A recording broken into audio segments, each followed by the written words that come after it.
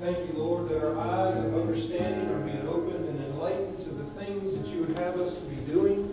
We thank you, Lord, for the word that is being revealed to us openly. We're beginning to receive even more revelation of the word. We thank you, Father, again for your presence in this place, and the refreshing that comes as we open ourselves up to you. Father, we yield ourselves right now. We yield ourselves to receive what blessings you have in store for us this evening, whether it's in our children's area or whether it's in the youth services or even in the adult services, Father. Father, I believe that we will be doers of your word and not just hearers only when we go from this place. And Father, as the word goes forth, I believe that ministering oracles of God will go forth, and people's lives will be changed from glory to glory. In Jesus' name, amen. Thank you all very much. Appreciate it. If you have your Bibles with you tonight, I want to turn someplace where I wasn't prepared to go, but that's okay. Proverbs chapter 4. Proverbs chapter 4. We'll get to the message in just a second. This is part of the message. The Lord kind of gave me some instruction this week really about doing some teaching as opposed to ministering. I don't know, to be honest, I don't know the difference between teaching and preaching. All I know is Pastor said, hey, can you bring a message a couple weeks ago? And I'll say, sure. And I said, what do you want? And he said, whatever the Lord tells you to do. And so I'm like, Lord, all right, tell me something to do. And as I prepared and studied and prayed, I just still didn't know what I was supposed to do. So one thing he did say is it's something that's been on my heart for quite a few weeks, and I didn't pick up on it really till Saturday morning. But the word that's been coming to me has been, if God be for me, who can be against me? You know, we are dealing with what the world calls trying times right now. Right, and I'm not one standing up here telling you everything. I got all the answers about the virus and all the other silliness that's going on. I don't have any answers. I don't know if you do. If you do, come share it with me after service. But I don't have the answers. However, the Lord had been dealing with me about Him being for me and not against me. There's a lot of people in the world that are against us. Especially the Christians, right? There's people out there in the world that are against us. But the fact is that if He is for me, who can be against me? Yes. Amen? And one of the things we have to do is recognize that on a daily basis. That, as you start off your day is saying, Lord, if you're for me, who can be against me? And then answer that question and say, nobody. Amen? Nobody can be against you, as long as He's for you. Amen? So we're going to start with something here. Proverbs chapter 4. If you have your Bible with you, you can turn there. If not, I'm sure you can follow along on the screen. But in Proverbs chapter 4, in verse 20, the Lord just kind of brought this to my attention just a few minutes ago while I was back in the back there. It says, verse 20, it says, my son, talking to me. Or if you want to, scratch through son and write daughter. He's saying, my son or daughter, attend to my words. And I know you all know these scriptures. It says, attend to my words, incline thine ears unto my sayings. Well, I could stop right there and say, well, that kind of jives right in with what I was saying a little while ago, where if He's for me, who can be against me? He's telling me, hey, if you just... you, son, you, daughter, if you will attend to my words, incline thine ears unto my sayings, let them not depart from thine eyes, keep them in the midst of thine heart. He's giving you instruction here. Yeah. Amen? He's giving, we can get the cares of the world on us real easy. Some people did. Some people chose. We heard our pastor give us instruction about it. But some people chose to take the cares of the world on us. But He's saying here, attend to my words, incline thine ears unto my sayings, let them not depart from thine eyes, keep them in the midst of thine heart. For they are life unto those that find them, and health to all their flesh. Keep thy heart with all diligence. What I want you to do, if you write in your Bible, if you're one that writes, I write mine all the time. I've got highlights, and I've got stuff that I've written years ago, and I don't even know what I wrote when I wrote it. I must have been in the Spirit at the time, because I can't make out half of what I wrote sometimes. But it must have been really good. I figured this, if I ever see something in my Bible where I've written something and I can't make it out now, it must have been really good right then. So it's okay to have a smudge in your Bible if you must have wrote something really good right then. Amen. But my Bible says, keep thine heart with all diligence. What I want you to do, if you can, or if you want to, I want you to underline the word keep. Or highlight the word keep. Or however you want to bring some attention to that word keep. But it says, keep thy heart, keep thine heart with all diligence, for out of it are the issues of life. And I like to read this scripture this way. If I don't keep my heart with all diligence, then out of it are the issues of life. So in other words, if I don't keep myself lined up with inclining myself to the Word, now that may not be the true interpretation of what this is saying. But what I'm saying, the way I read it is, keep thine heart with all diligence. Because if I don't, then out of it are the issues of life. Right? I allow the issues of life to come in. That's the way I've always have received instruction on it. But that word keep there is, say it this way. It says, guard your heart, or protect your heart, or maintain a good heart, or hold your heart. Retain the power and possession, and do not depart from. He's saying, do not depart from the Word. Incline yourself to the Word. Do not depart from it, and He will have you back. Amen. Now that was a short message. Now you get the other teaching that the Lord told me to kind of do tonight, and it's going to be short, so you guys will get out of here early. I'm sure you're glad of that. But if you're curious to know, Pastor is out of town. I believe they're on a little vacation. And they should be back on Sunday, as far as I know, unless he calls us, and then James is going to be ministering on Sunday. Is that right, Miss Linda? He's already been preparing all weekend. Amen. I'm glad to know that. Anyway, tonight the title of the message, or the teaching I've got for you, is called All the Proof You Need. All the Proof You Need. If you could, turn to Romans chapter 8. One of my favorite texts in the Bible. Or chapters in the Bible is Romans chapter 8. And as I was saying earlier, I had been preparing, trying to prepare, and I wasn't getting much coming to me. I had to stop and pray a little bit, and of course, you know, my wife Lisa, I don't know if you know, she's out of town as well. She's up in Wisconsin right now. But she was like, you know, I know you'll have something that's right under your nose or whatever. You just don't realize it. Just takes some time. So sure it was. It was under my nose all along. I just didn't recognize it. But anyway, what the Lord wanted me to share with you tonight is the fact that you need to acknowledge that you have all the proof you need. You have all the proof you need. For one, God is with you. Number two, God is for you. And number three, God is in you. Amen? Amen. God is for you. God is in you. Well, He's also with us, right? He's with us. Amen? Glory to God. And in Romans chapter 8, I want to start in verse 1. It says, there is therefore now no condemnation to them which are in Christ, who walk not after the flesh, but after the Spirit. So the first requirement is you have to walk not after the flesh, but after the Spirit.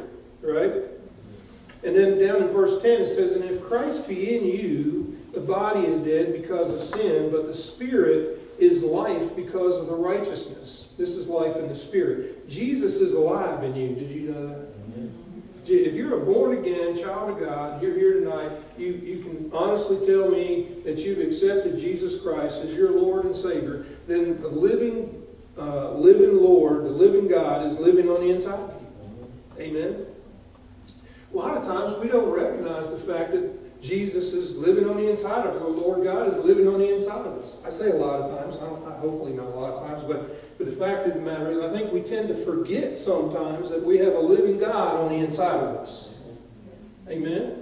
I mean, I had opportunity today, and here I am coming tonight to bring a teaching and a little message to you, and I had an opportunity today to kind of get out of that realm of acknowledging the fact, wait a minute, Jesus is living on the inside of me. I don't have to take that, nor do you. But the Spirit of Him, verse 11, but the Spirit of Him raised up Jesus from the dead, dwell in you. He that raised up Christ from the dead shall also quicken your mortal bodies by His Spirit that dwelleth in you. And then over in verse 16 it says, the Spirit itself beareth witness with our spirit that we are the children of God, and if children, then heirs, and heirs of God, and joint heirs with Christ, if so be that we suffereth with Him, that we may be also glorified together. That's the coming glory. Amen? And then over in verse 28 it says, and we know that all things work together for good to them that love God, to them who are called according to His purpose. For whom He did foreknow, He also did predestinate or preordain to be conformed to the image of His Son, that He might be the firstborn among many brethren. Moreover, whom He did predestinate, them He also called, and whom He called, them He also justified, and whom He justified, them He also glorified. Amen? We're called, we are justified, and we are glorified. Amen? We are called, justified, and glorified. The living God is for us. Yeah. Amen? He is for us. Any Christian today, living God is for you. Who can be against you? Amen? We're going to get into it right now in chapter 8, verse 31. It says there in my Bible, it says in yours, of course, what shall we say then to these things? If God be for us, who can be against us? He that spareth not His own Son, but delivered Him up for us all, how shall He not with they also freely give us all things? Who shall, I got to read it on a note because my Bible is torn. Who shall lay anything to the charge of God's elect? It is God that is justified. Who is he that condemneth? It is Christ that died, yet rather is risen again, who is even at the right hand of God, who also maketh intercession for us. What I want to do is read for you real quickly out of the Message Bible. Verse 8:31 says, so, what do you think?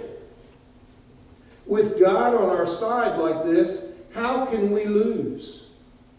God is for us. If He's on our side, how can we lose? If God didn't hesitate to make everything on the line for us, embracing our condition and exposing Himself to the worst by sending His own Son, is there anything else He wouldn't gladly and freely do for us? He will do all things for us. Now over in the New Living Translation, here is your proof. Remember the title of my message was All the Proof You Need. Here's your proof. I pulled this out of the New Living Translation, and it just was very impactful to me. I hope it will be for you. And you can follow along if they have it on the screen. What shall we say about such wonderful things as these? Now remember, we're talking about if God be for me, who can be against me? If He is for me, then I'm safe. Amen? If He is for me, then I have love. If He is for me, then I have healing. Amen. All the things that you can think about that you so desire to have. If He is for me, then I have it. And we can get into a faith message if we like, but it's not this, the Word is faith, right? We receive it. What shall we say about such wonderful things as these? If God is for us, who can ever be against us? Since He did not spare even His own Son, but gave Him up for us all, won't He also give us everything else? God is for us.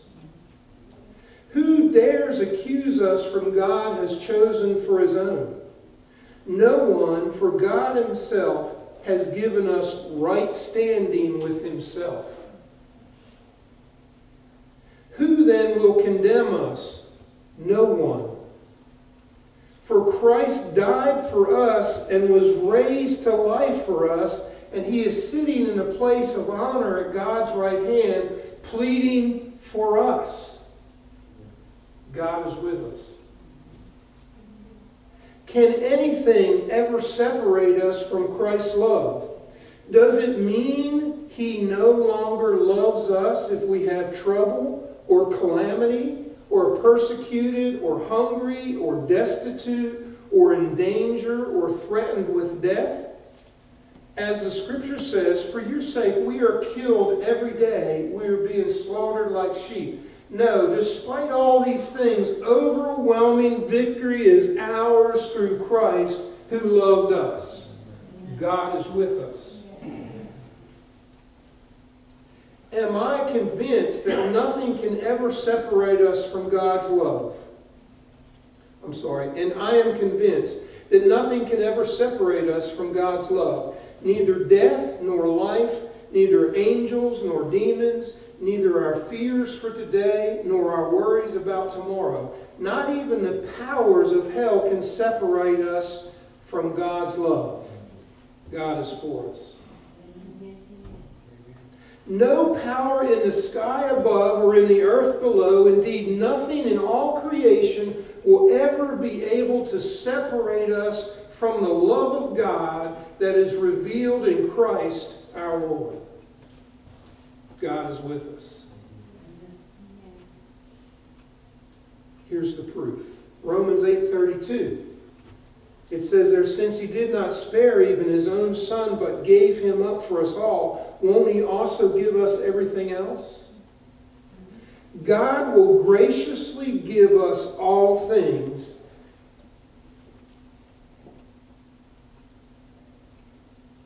God gave us the greatest gift. Yeah. God is with us.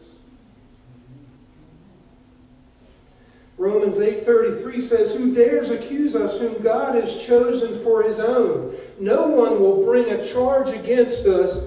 God Himself has declared us righteous. Yes.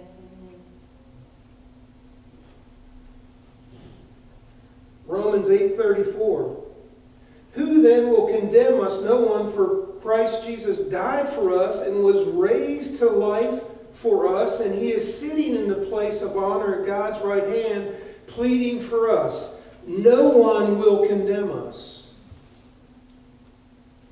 I wrote this down. Jesus died for us, was raised for us, is now at the right hand of God, interceding for us in intercession. We are eternally secure in Christ. Yeah. God is for us. Yes. Romans 8:35 through 39. Can anything ever separate us from Christ's love? Does it mean He no longer loves us if we have trouble or calamity, or are persecuted, or hungry, or destitute, or in danger, or threatened with death? Have you been there before? As the Scripture says, for your sake we are killed every day, we're being slaughtered like sheep. No, despite all these things, overwhelming victory is ours through Christ who loves us. And I am convinced that nothing can ever separate us from God's love. You may be saying, why is he reading these things over again? it's important for us to recognize that God is with us. And when you leave from this place tonight, I want you going stirred up on the inside. Wait a minute, I have a God, a living God, living on the inside of me. I can conquer, I can overcome, and I can do all things through Him who strengthens me. All this anguish, all this stuff going on out there, it can't affect you. You have to choose to accept that. But you don't need to, because it's all been covered. Amen. He's got our protection. He's got our back. Romans 8:35 through 39. Nothing will separate us from the love of Christ. Christ, I wrote this down. Christ loves us, and no enemy or weapon or calamity can separate us from the love of God. God is for us. Amen. God is for us, as I said a minute ago. And also, God is with us. He's always with us. In Hebrews 13:5 and 6, Jesus said, I will never leave you nor forsake you. Did He not say that? The Word says it clearly. He said, I will never leave you nor forsake you. The Lord is my helper, and I will not be afraid. God is for us. God is with us. Always. Always. My encouragement to you tonight is just recognize the fact that you have that living God. He's with you right now. If you came here tonight in the doldrums, pick yourself up, grab yourself by the back of the neck and say, wait a minute, I've got a living God on the inside of me. I don't have to take this anymore. Amen? You don't have to take this anymore. And best of all, God is in us. God is in us. He dwells in us. He operates through us as long as we allow Him to. Amen? It does take, it's two-sided. We both have to do it. But in everything you need is within you. The Spirit of God is within you. Amen? 1 Corinthians 3:16, I'm going to read this from the Weymouth translation. I'm sure all of you have the Weymouth sitting at home and you read it often. But I pull this up. The Weymouth translation, 1 Corinthians 3:16 says, do you not know that you are God's sanctuary? And that the Spirit of God has His home within you? 1 Corinthians 6:19 through 20, the Weymouth translation again. Or do you not know that your bodies are a sanctuary of the Holy Spirit who is within you? The Spirit whom you have from God, and you are not your own, for you have been redeemed at infinite cost. Redeemed at infinite cost. Therefore, glorify God in your bodies. God is in us. And 2 Corinthians 6:16, not the Weymouth, but the King James Version. What agreement has the temple of God with idols? For we are the temple of the living God. As God said, I will live in them and move among them, and I will be their God. If you would, turn with me to 1 John.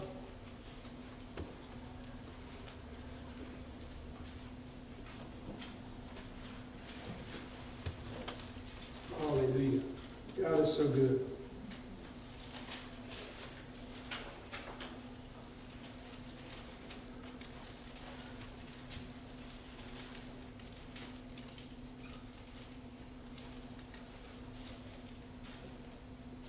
I think I'm going to go to chapter 4, 1 John chapter 4. He says here this, it says, 1 John 4:4, greater is He that's in you than he that is in the world. But at first it said, verse 1, beloved, believe not every spirit, but try the spirits whether they are of God, because many false prophets are gone out onto the world. We're seeing that today. Hereby now, ye spirits of God, every spirit that confesses that Jesus is come in the flesh is of God, and every spirit that confesses not that Jesus Christ is come in the flesh is not of God. And this is that spirit of Antichrist, whereof ye have heard, that it should come, and even now already is in the world. And he says, ye are of God, little children, and have overcome them. Because greater is he that is in you. He is in us. Greater is he that is in you than he that is in the world. A lot of times we're not conscious of God being in us. If you were conscious all the time, would you talk the way you do? Would you act the way you do? Would you take the can't-do attitude? You see, if we recognize that God is in us, that he gives us that ability, we can overcome all those things.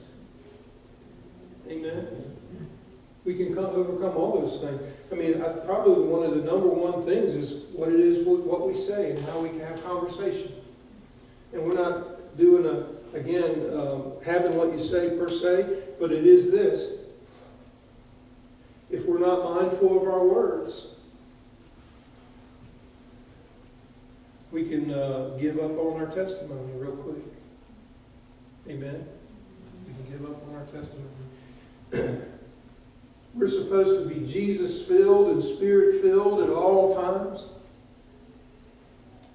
And the point tonight is just to recognize that Jesus, God, is in us. The power of God is operating on the inside of us. Amen? Amen. The greater one lives in us. He is greater than the devil, the demon, and any evil spirits that are out there right now. Amen. Amen. He is greater than. He is greater than sin, sickness, and disease. Amen. Amen. He's greater than that. He is greater than any. Thank you, Lord. I was confronted with some things earlier today, and it was right after I was sitting at my desk, and I was reading, and I just stopped for a moment, and I said, Lord, what is wrong with the world? And he said, they just don't recognize my love. They just don't recognize my love. But he is greater than any force or power that tries to come against us. He is the greater one. Amen. He is the greater one. I appreciate the opportunity that Pastor has given me tonight. But I want to just say these last few things. And like I said, it's going to be a short message. If you can recognize, I wrote this today earlier, if you can recognize that the greater one is in you, then you will have victory over every circumstance. And you all know what a circumstance is, right? Circumstance is the circle in which you're standing in. You will have victory over every circumstance, the circle in which you're standing in. You'll have no insecurities, but only security in Jesus. You will have no fear, and you all know what fear is, right? If you break it down, it's false evidence appearing real. You will know who you are in Christ. John 14, 16 through 17 says, and I will pray the Father, and he will give you another comforter to be with you forever. Even the Spirit of truth, who the world cannot receive because it neither sees him nor knows him. You know him for he dwells with you, and he will be in you. The whole purpose tonight is just to remind you of who he is and that he's in you at all times. Amen? I think one thing that we all need to recognize is this. We don't fear an invisible God. So we shouldn't fear an invisible virus. We don't fear an invisible God. We shouldn't fear the things that we don't know that are about to come. We have no reason to fear whatsoever. The Lord just really encouraged me earlier today. He said, just tell them, don't fear. There's no purpose in fear. If they recognize that I'm in there, I'm with them, I'm for them, I'm not against them, that they can operate in all the power that the Word provides to them, if they recognize that, fear can't exist. And what has happened? A lot of people are reacting to something that they cannot see. But yet, we can believe in a God that we cannot see. Amen? Amen. Father, we thank you so much for this day. We thank you for your blessing. We thank you, Father, for this evening. I thank you, Lord, for this quick teaching that you provided to me regarding you being in us and for us.